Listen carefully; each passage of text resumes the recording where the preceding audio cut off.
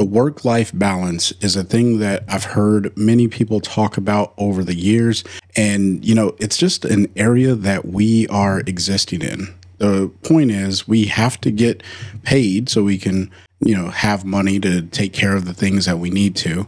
And that is going to impact our life. It's also going to change the way that we may behave when we come home from work. Sometimes we're not even feeling fulfilled in our job, and that's going to apply to some of the stressors. There's also the dual income family where both the husband and the wife are working, and I know many of you listening can relate to that.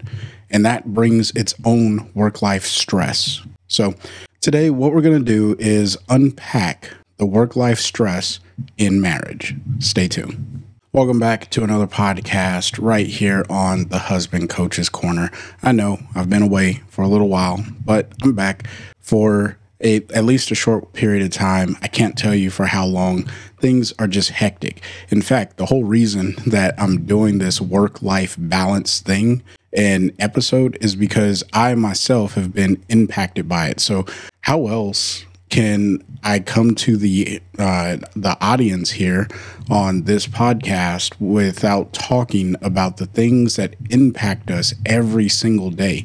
And let me tell you, my work-life balance has gotten hectic, which is why I've kind of had to step away a little bit. I'm going to bring some content as best I can, and I don't know what the schedule will be, so just stay on the lookout for content. Now, with that being said, if you want to get a hold of me, or if you want to get in contact with me, you can check the show notes. My email address is down there. That's probably the best way of getting a hold of me. You can ask questions, and I'll do my best to answer them via email. And if it's something that we need to arrange a phone call for, then we can do that. Again, all within this work-life balance concept. So I don't think I really need to explain what the work-life balance is. I think many of us already kind of understand that. And so I won't go crazy deep into it. But for those of you who are probably like, all right, Chris, what are you talking about, work-life balance? Well, sometimes or we have to exist, right? So many of us, we have jobs, and then we also have a life. And you can easily get out of balance where you are doing so much at work that you forget about life, or you have so much going on in your life, like issues that are happening in your marriage that start to impact your work. And you got to find a really nice balance. Now, I'll be honest, this is kind of a myth. You will always be at odds with one or the other. What I really want you to gain from today's episode is the idea of seasons. All right. We're going to talk about this throughout the podcast. I really only have 2 points to make. I want you to think about seasons when we start talking about work-life balance. Now, if you're not sure what I'm talking about with this, what I'm saying is there may be a time when you have to put in a lot of hours at work, and that's just because that's the season that your job is in.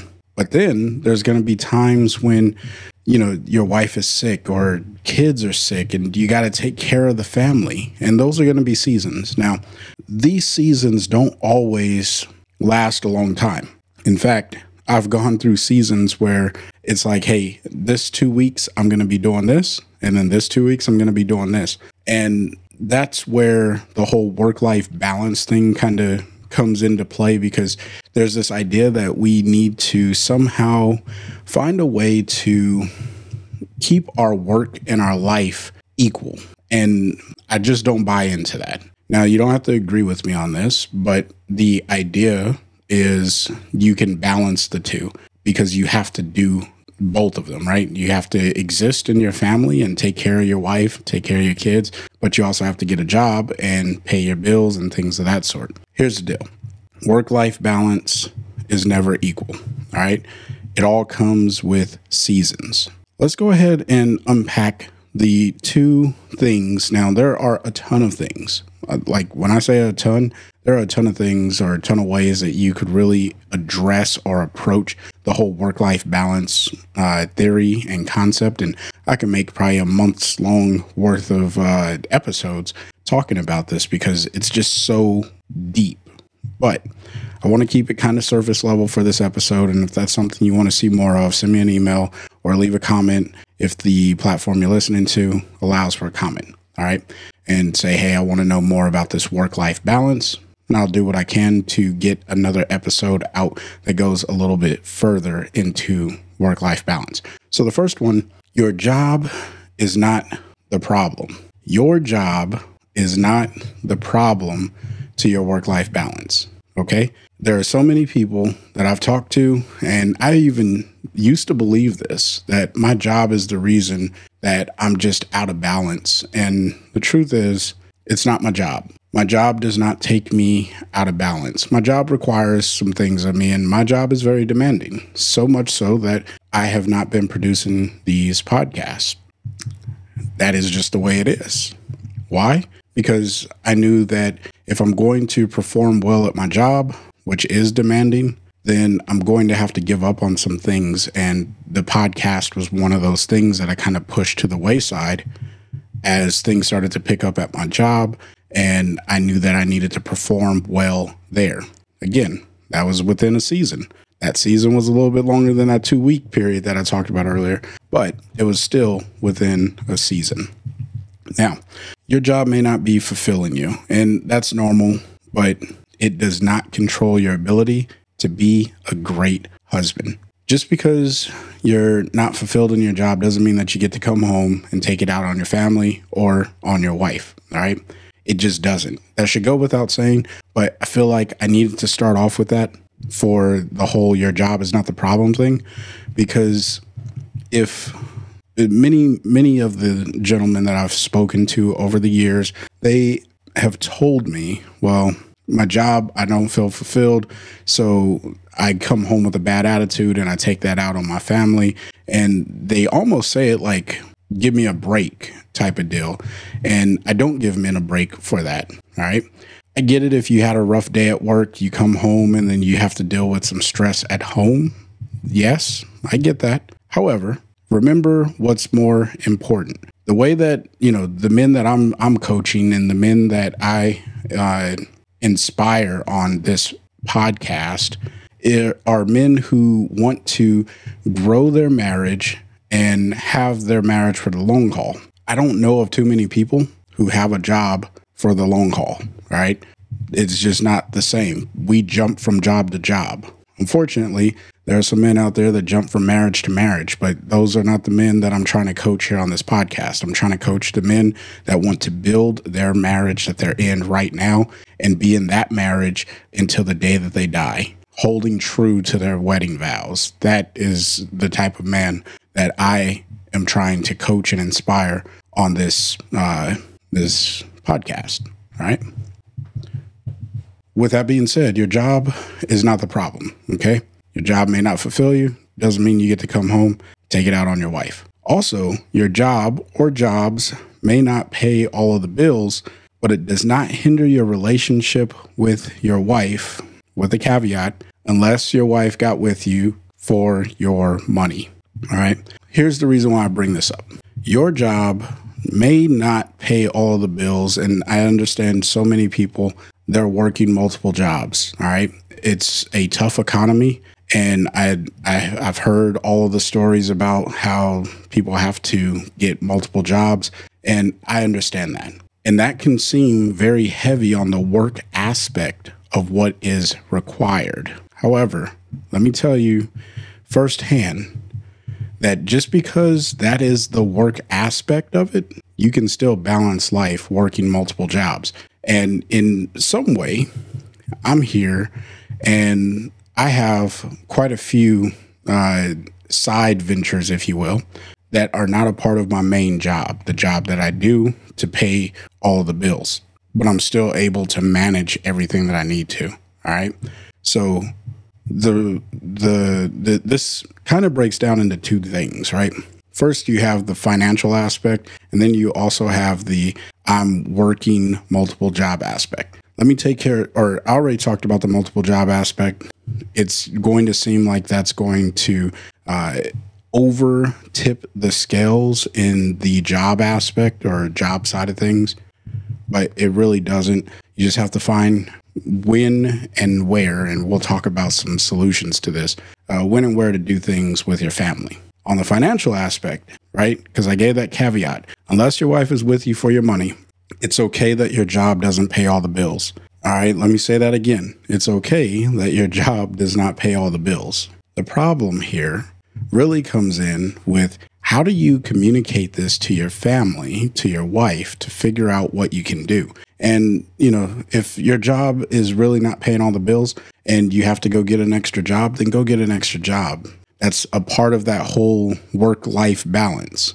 That really is the thing, right? Sometimes we don't find jobs that pay every single bill. I would also say, look at what your means of living are.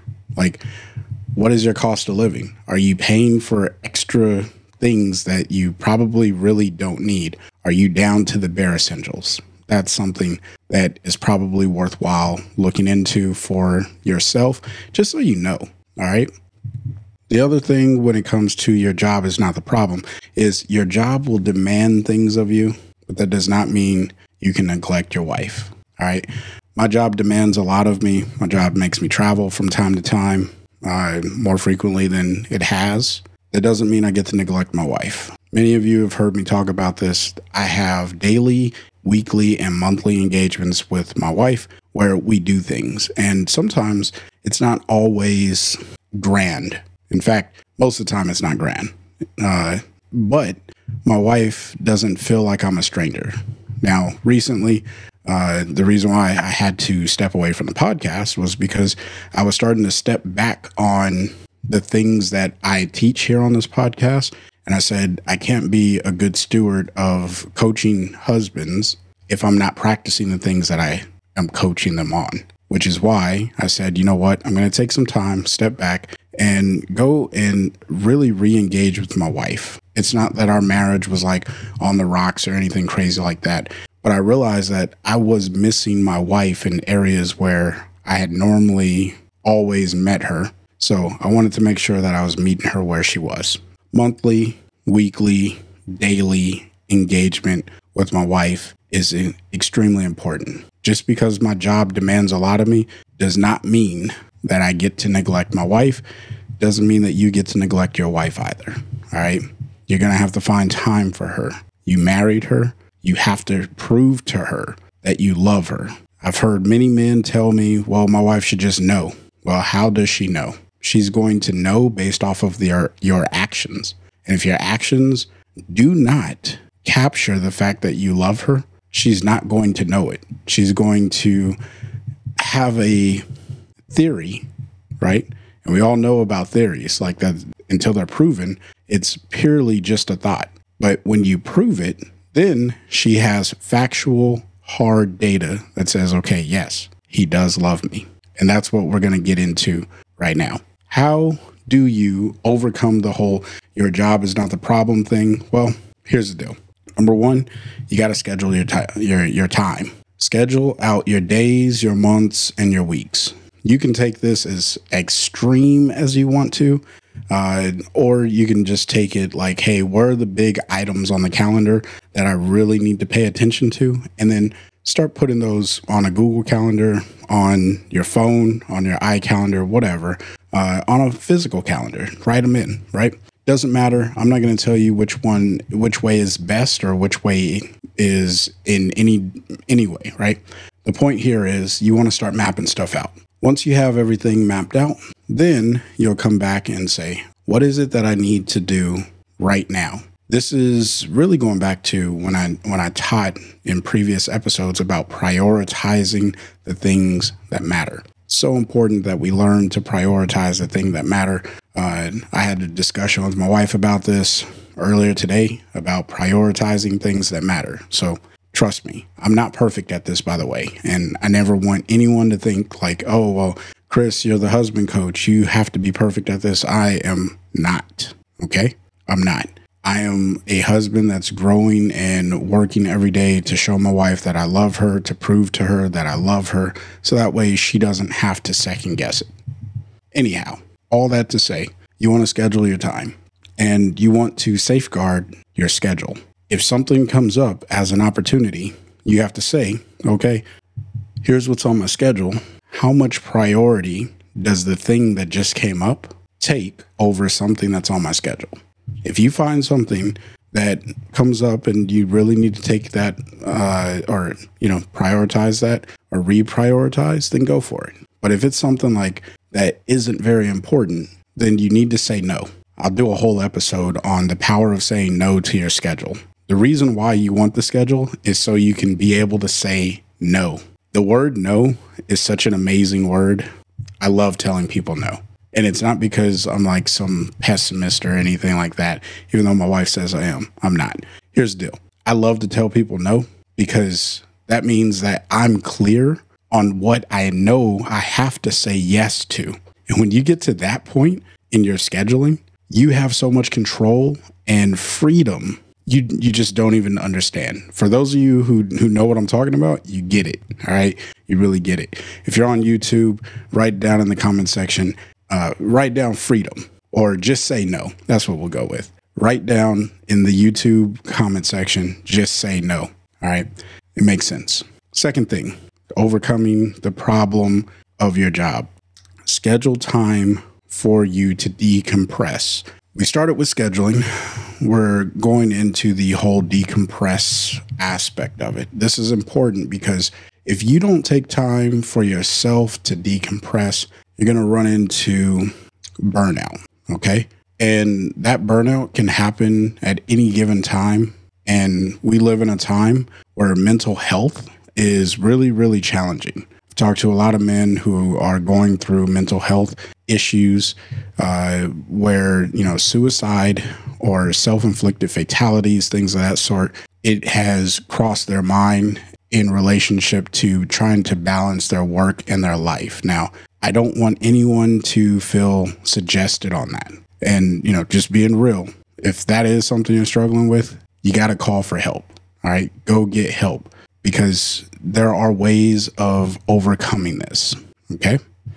Now, with that being said, what you got to be able to do is find time to decompress. That could be going to the gym. That could be playing Xbox or PlayStation, whatever you may play. All right. If you play a video game, let me know in the comment section on YouTube what video game you play.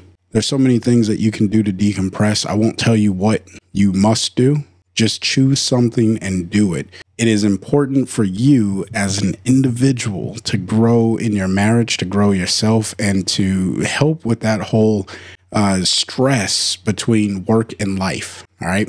Because guess what? Work is going to stress you and life is going to stress you. I'm focusing right now much more on how your work may stress you, but you may need to decompress from issues that are going on in your life. Going to the gym could be that thing. Going somewhere else. The only thing that I would caution you on is don't turn to alcohol as your decompressor. All right. For obvious reasons, you probably don't want to do that. That's just a thought. So we already got schedule your day, weeks, months, and days, weeks, and months. Schedule your time to decompress. The third thing to overcome your job problem is going to be get more efficient in doing your job. I'm a supervisor, and my whole existence of being a supervisor is to make sure that my team works efficiently. I sniff out inefficiencies in my office as well as I possibly can. Here's the reason why. If my team is not working efficiently, then they're going to get behind. And when they get behind, that's going to lead to stress. And when they get behind and it leads to their stress, I then have the burden and the stress of making sure that I figure out how to resolve that problem. As a supervisor, my job is not to, as I tell my team, my job is not to push buttons and to do the simple task. That's what they're there for. I need them to do that. It's my job to be the task director and making sure that one person isn't getting more work than the other person as best as I can, as well as giving the right job to the right people and teaching people how to do the job better, whatever it may be. Okay. You may not be a supervisor. You may be an employee. You may be a task doer. Learn how to do your task as best as you possibly can. When you learn how to do your task as best as you can, you are going to be more efficient and you're going to be less stressed. I'm going to give you some insight, right? Because what seems to happen is the person who does the best job always ends up with getting more work because that's just how supervisors see it. Because I'm aware of that, I know that I'm not giving more work to my team as someone's performing well. In fact, I usually say, hey, take a break, go do something else. And then I take on a little bit of that work while they're on a break or whatever it may be. Now, if you find that you're in a situation where you are not inspired to grow beyond where you are because you know that as soon as you get good at what you're doing, then you're going to get more work, one of two things needs to happen. Either one, you need to try and move into that supervisory position so you can set the conditions in your office or your workspace so that way those who are performing well, you can safeguard them and make sure that they don't get more work similar to what I do. Or two, what you can do is go and confront your boss respectfully and just say, look, check it out. I know that I'm doing really good, but you're overwhelming me with work. Don't be too proud to tell your boss that you are being overwhelmed, especially if you know you're going above and beyond with what it is that you were already supposed to be doing there. And two, you could also demand a higher salary if that's something that can be negotiated, or a raise on your wages if that's something that can be negotiated. If they're like, hey, if they're seeing the value in you, then get your worth. I'm not going to get into job coaching because that's not the point here, but that does help with your work-life balance. Because if you're getting paid your worth, then you feel more confident about going to your job, which then that's going to build your self-esteem. That's going to build your confidence. And guess what? That trickles into your life. That trickles into your home, and you start to perform more for your family and ultimately building the love to your wife or towards your wife. All right. So yes, you should absolutely get paid your worth. The final thing when it comes to the job, and then we'll move to the next point, is start working on an alternative job. Let's say you are not inspired to gain more efficiency in the current job that you're in because it's just not one of those career builder type things. Got it. We all work jobs. I worked as a janitor. Nothing against being a janitor, by the way. That's just something I did. I knew that that wasn't a career. That was something that I had to do to make ends meet, and I learned a skill. Okay? That's the way I looked at it. I learned a skill. Won't tell you what skill I learned, but I learned it. With that being said, what you want to do is start planning your next job. If you're not fulfilled in the job that you're in, start looking at what your next job is. Make a 5-year plan if it's going to take that long, but whatever it may be, make a plan, build your transition, right? The reason you want to do this is because it starts to give you something to look forward to. You want to start building whatever it is that you want to go towards now, because if you wait, it is going to be a very, very sad day when you start seeing other people progress into things and stuff that is going to really impact your overall work life and impact your marriage, impact your relationship, impact your family. So make sure that if you're not fulfilled in the job you're in, start planning what your transition is and start executing on that. All right. Don't just plan it. Start doing things to move you towards it as best you can. I want to be very clear here. I'm not telling anyone that they need to quit their job, walk out on their boss, or do anything super stupid or crazy at work. Not what I'm saying. I'm absolutely not saying that. Instead, what I'm saying is think about what it is that you want to do, what you want to accomplish, how you want to accomplish it, and then start working towards that. And then eventually put in your notice if that's something that you need to do. I don't know, but that's something you got to figure out for yourself. When we start talking about transitions and making sure that you know where your next source of income is coming from, that really brings me to setting goals. And that's actually the second part of what I want to talk about in today's episode. So setting goals is one of those things kind of pie in the sky, but here's the deal. You got to set goals with your wife. I I've talked about this in previous episodes. I know I keep referencing a lot to previous episodes, but here's the deal. You must set goals, because the only way that you're going to know that you are on track to the thing that you're trying to get to is by setting a goal. Now, the goal setting is, just one of those things that if you do it, you're going to do it well, or you're going to be better off for doing it, is what I really want to say. Also, goals keep you on track for really what you want to do or where you want to go. If you don't have a goal in mind, you're going to end up flying a course. Wherever you end up is where you want it to be anyway, because you didn't have a goal in mind. That doesn't make sense, all right? You have to have a destination. You have to have an idea of what you're working towards. Now, I'm not going to give you, in this episode, I'm not going to give you ideas or goals that you should set. Instead, what I'm going to do is tell you, number one, they should be meaningful to your marriage. And the only way that you're really going to be able to get to setting a meaningful goal in your marriage is by sitting down with your wife and saying, hey, what is it that we want to achieve in the next 2 years, 3 years, 5 years, whatever it may be? Doesn't really matter. Choose your time frame, set a goal for it. I do recommend that you set something that is relatively close, because you get a jolt of energy, dopamine, excitement, fulfillment whenever you achieve a goal.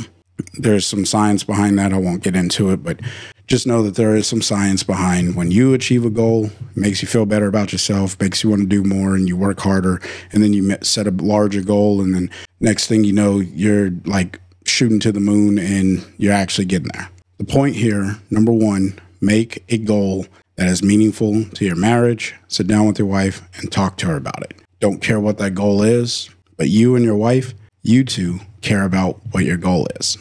Number two, they should be appropriate to your marriage and not competitive or comparative, if that's even a word. Essentially, we don't want to compare to other people's marriages, all right? They shouldn't be competitive in the regards of, I'm trying to compete with someone else to make, to one up them. That's stupid. Don't do it. Don't one up people. It doesn't work. All right. And it also shouldn't be comparative to another person's marriage, because that marriage is unique all on its own, because those two people are unique all on their own. So make sure that when you set your goals, it's not competitive or comparative, because when you do that, man, let me tell you, I've seen some people really have some problems. All right. When you start to compare your marriage to another marriage, or when you start to compete with other marriages, it usually ends bad because you make bad decisions along the way. I witnessed a couple that they were competing against a different couple. The couple they were competing against didn't even know that they were competing, by the way. They didn't know. That couple was just minding their business and they were doing some things and it was what they wanted to do. And this other couple that was, looking at them and saying, oh, yeah, we could do better than them and whatever. Well, they started making some dumb decisions. And one of them made a pretty stupid financial decision, which led to a relational decision that was stupid and ultimately led to a very, very stressful time in their marriage.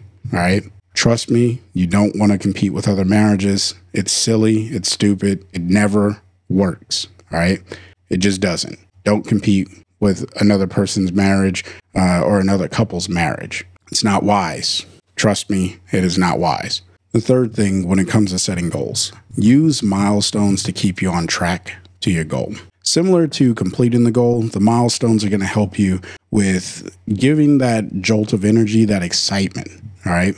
So if you have a large goal, let's say one of your goals is to buy a house as a couple. Okay. Well, what are some of the things we need to do in order to buy a house? Well, we need to save up $30,000, just throwing out, random numbers. Need to save up $30,000 so we can have a good down payment or whatever we're going to do. Okay. So then you build your milestone about that $30,000, right? But then you have to say, okay, how am I going to save $30,000? And then you start backwards planning. Okay, how many years would it take me to get to 30,000? It'll take me 5 years to get to 30,000 if I save this much money each year. So then you start working that out. And every year you start looking at it and you start saying, okay, are we on track to 30K? Are we on track to 30K? Are we on track to 30K?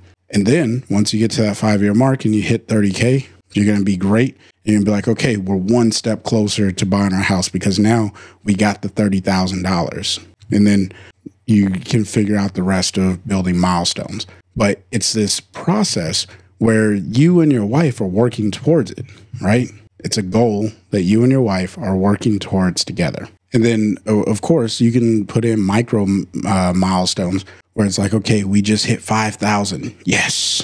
Get excited. Do something.